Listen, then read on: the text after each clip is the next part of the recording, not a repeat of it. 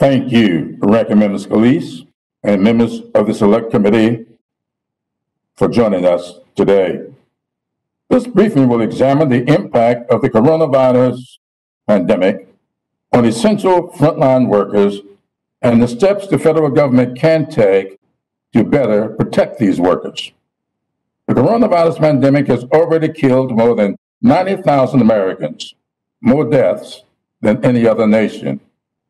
Throughout this crisis, our nation's essential workers have continued to serve their communities at great potential risk to themselves and their families. They are the true heroes of this crisis. I am deeply honored that several of these heroes have joined us today. These heroes treat patients who are sick with the virus and confront the families of those who have lost loved ones. They respond to emergency calls and keep our communities safe. They stock our grocery and drugstore shelves. They keep our transit systems running. And they clean our hospitals and offices to prevent the virus from spreading further. Tens of thousands of essential workers have been infected with the virus, and many have lost their lives.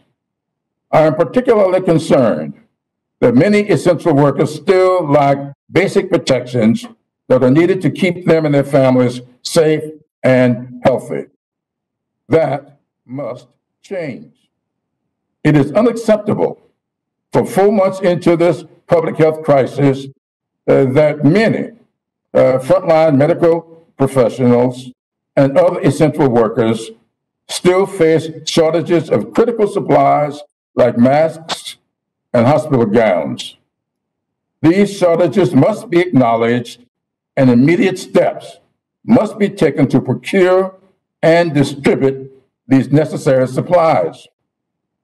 At last week's briefing, this subcommittee heard from 2 former FDA directors and other bipartisan public health experts who warned that safely reopening our economy requires a comprehensive nationwide strategy for testing, tracing, isolation, and treatment.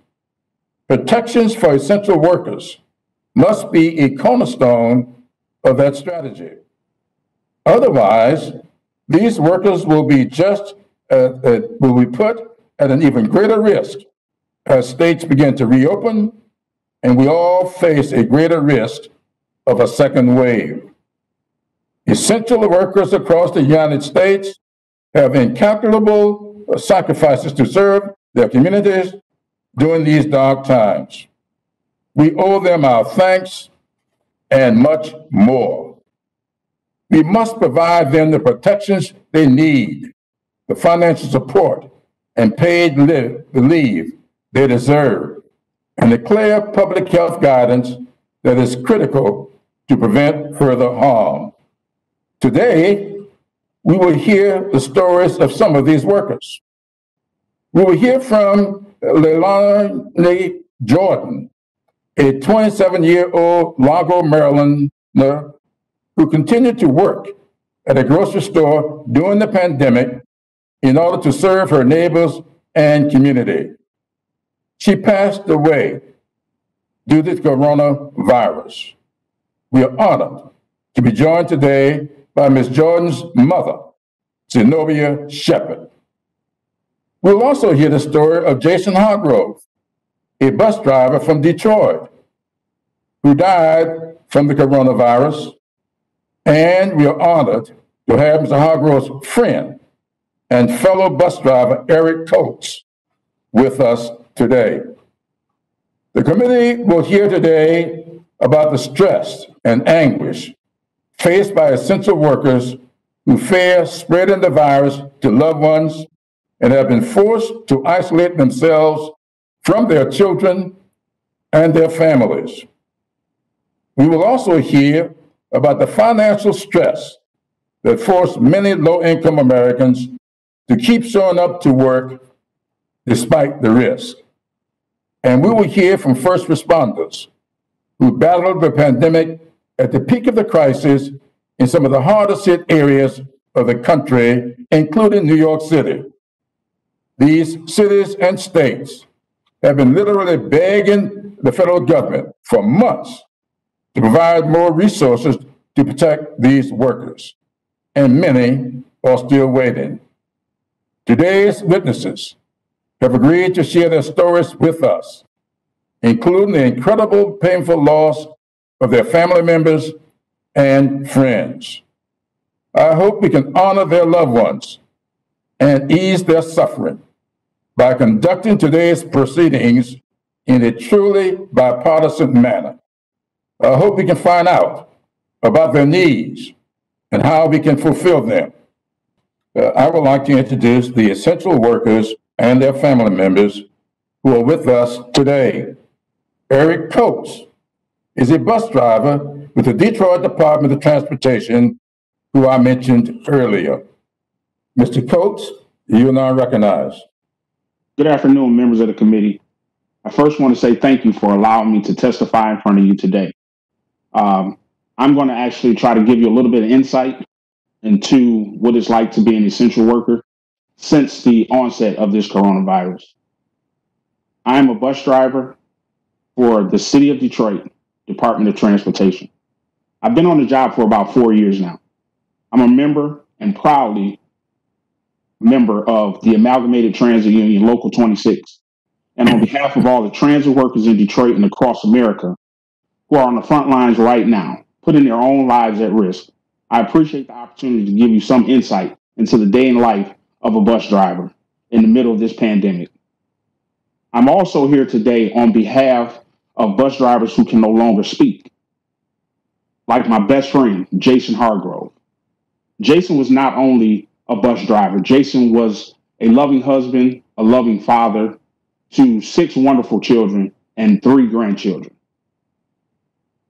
Jason, on March 21st, posted a Facebook Live video that has since gone viral, talking about the fact of a woman in the middle of this pandemic just stood up in the back of his bus and openly coughed several times. And in doing that, it somewhat got him infected, to the point that Jason, 10 days later, on March 31st, died from the coronavirus. And in that, Jason was in the hospital alone. And just the pain of knowing that he had no one around him is what's really hurting his family and myself also, and is also his fellow coworkers. Jason was very, very loved with the DDOT organization. He was trying to do things to make sure that this city moved and moved freely like it's always supposed to. But driving a bus in Detroit has always been a tough job, even before the coronavirus. I know this for a fact because I know personally drivers that has been actually driving the bus, and while the bus is in motion, they've been pulled out of the seat and actually attacked. People don't like paying fares or being told about regulations, and they get angry about the service. So they often take out their frustrations on the drivers. ATU members all across the country have been assaulted. And the reason being is because we have no sort of protection or barriers to actually ward off any type of attacks from any passengers. Now we're being attacked by an invisible enemy. I go to work every day afraid, not knowing. I go to work every day hoping that I don't bring this virus back home to my family. And the reason that I'm really afraid is the simple fact that I go to a stop every day not knowing who's going to be at that actual stop. I don't know who they've been in contact with. I don't know if they have the virus themselves. And the biggest fear for me while I'm driving, trying to pay attention to the road, is you'll have someone in the back either sneeze or cough. And if you've ever been on a city bus or public transportation, we look at it as a 40-foot incubator. You have no way of practicing social distancing on a coach. The way that the CDC has set up guidelines, there's no way for a bus to actually be able to have any sort of social distancing. They try their best, the way that they've arranged the seating chart, but that never works because you still have people that are actually either coming out with no mask or they're just out riding the bus because it's just free. And most of the people that we're picking up are homeless people. We do have some essential workers where we have either the grocery store worker or we have the nurse that we're picking up to go to our major hospitals here. We have post office workers, but a lot of the times we have a lot of security officers that we are picking up. So those two are essential workers that I'm proud to say that I can go and make sure that they get from place to place. In Detroit, they've now started providing masks for the actual passengers. As the passengers enter through the rear door of the bus, they're actually able to take a mask. But me working in the inner city, we have a box of 50 masks that by the time I do a round trip, those masks are gone. So now I'm riding the bus all day long for 8, 10, 9 hours a day that no masks are being provided for passengers that are actually getting on the coach. Now, personal protective equipment has been a constant battle. Everyone is having those issues. And with me working with Detroit Department of Transportation, we never really had a plan in transportation to even work on or try to deal with a pandemic such as what we're going through right now. So everybody's struggling to get the actual PPEs. So it's really hard for us as transportation workers to know what to do. We're finally able to get a hold of some N95 masks. And at that time, every driver was issued out one N95 mask. But in receiving those N95 masks, we were never told how to care for them, those N95 masks. So me, myself, personally, when I feel like I go out on my run for the day, I feel like that mask has been soiled. It's contaminated. It's no more good for me. So I don't know what to do the next day. I never knew how to actually clean the mask to even be able to go on to the next day. So what I did personally, and my wife, we actually ordered N95 masks. And those masks were ordered in April. And we just recently, as 2 weeks ago, got that order of N95 masks. So that entire time, I've had to do makeshift masks from a bandana, which I know is not safe. I've had surgical masks. I've held on to my N95 mask that I was issued initially. But knowing that I've done that whole entire time, it's had a great fear inside of me at that point, to the point where I was just afraid that I'm still going to bring home that virus. And what I do actually, I come home from work, is I head directly to my washroom, take my uniform off, and I literally wash my uniform every single day just to make sure that I can get off whatever I've held on to for that entire day. Well, thank you very much, Mr. Coates. Thank you so much for your testimony here today.